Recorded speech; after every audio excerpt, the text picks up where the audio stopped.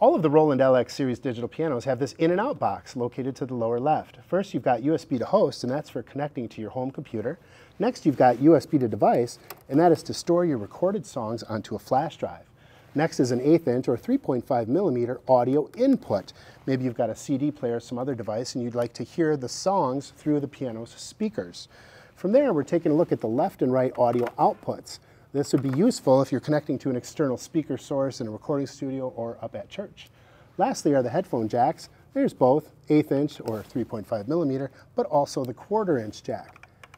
When you connect your headphones to the piano, it defeats the onboard speakers and only you can hear yourself playing in headphones.